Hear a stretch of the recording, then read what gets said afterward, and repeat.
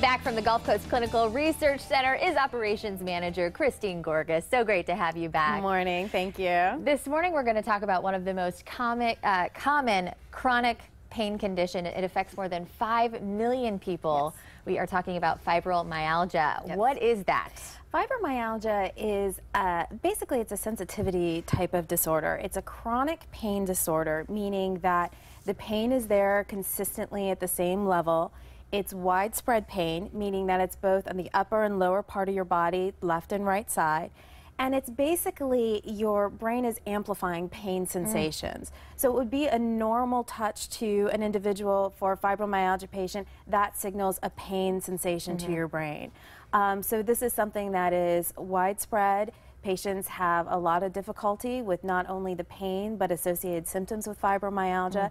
And it is something, though, that there is medication out there available for the treatment. And to kind of simplify it, too, I mean, we were talking about it during break, and you're talking about if someone just gives you a hug, that hurts, right? And that's one of the most most depressing things for patients with fibromyalgia. They'll talk about the inability of their grandchildren to hug them, or the inability to hug their partner, or to play with their grandchildren. It's just any type of touching. It's that sensitivity and tenderness to touch. And some of the symptoms that you're going to be looking for: a deep muscle pain and soreness. Yes. Morning stiffness. It's like a flu-like aching. It's just a general chronic pain sensation throughout your body. And these are the pain symptoms associated with fibromyalgia on the screen. But fibromyalgia is now considered a fibromyalgia syndrome because there's also difficulty with things like sleep, chronic fatigue, difficulty in cognition, which is known as fibrofog, difficulty in remembering things, processing information.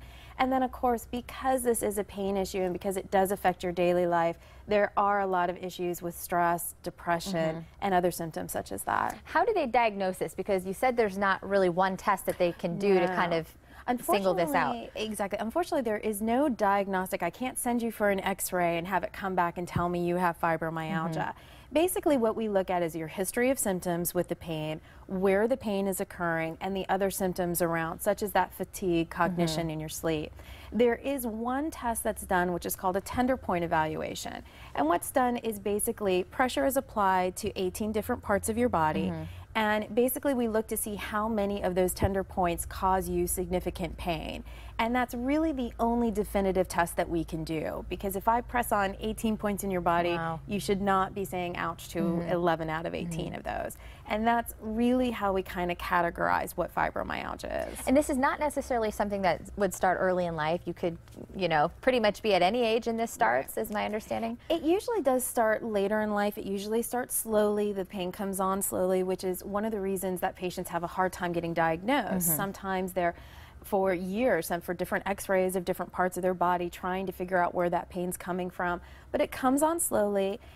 They don't know what causes it, but they do theorize that sometimes it's the result of maybe a surgery, maybe of an infection, something that has caused your body to become sensitized to pain. Well, the good news is that Gulf Coast Clinical Research, you guys can help. There are things that we can do, ways to treat this, right? Absolutely. There's medications available on the market today that treat fibromyalgia.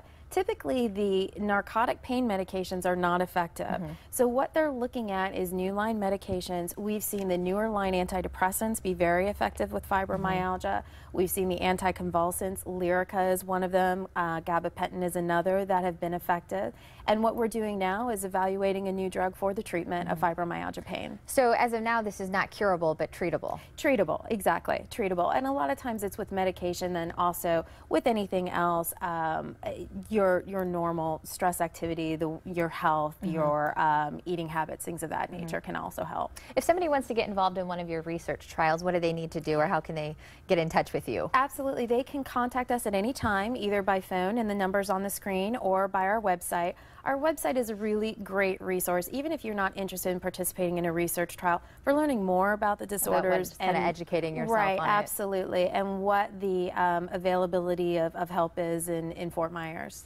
And fibromyalgia is what we're talking about today, but Christine comes on all the time and talks about depression and many other clinical research trials that you can be a part of. And the best part is if you don't have insurance, this is a really good way to kind of explore treatment options. It's a great way to be able to come in and really work with a group of people that are experts in the particular field of depression, anxiety, fibromyalgia, and really learn more about those particular disease states and learn more about participating in a research trial. And as you said, the benefits to the research trial really are there's no cost, insurance is not required, and you're evaluating new meds. Christine, thank you so much. Thank you. For more on Gulf Coast clinical research trials, just go to their website or go to our website. And for now, we'll send it over to Carly. All right, up next, we spread the love of fashion in our homes. We decorate on a dime and use Valentine's Day as our inspiration.